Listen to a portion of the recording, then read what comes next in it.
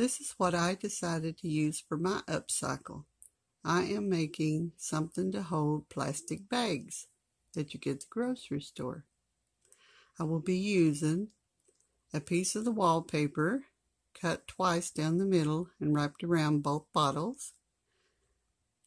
I will use two 2-liter pop bottles, remove the plastic and cut the top and bottom off. I will use the twine to hold it. I will use the hole punch to make the holes to put the twine in. 2-sided tape to hold the wallpaper around the bottles so I don't have to use glue or anything. I will use the lace trimming to go around the bottles.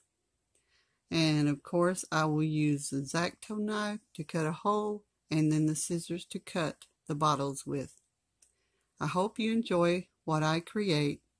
Please go and look at all the other people's things that they created for this challenge. I hope you enjoy this. Have a great day. Blessed be all.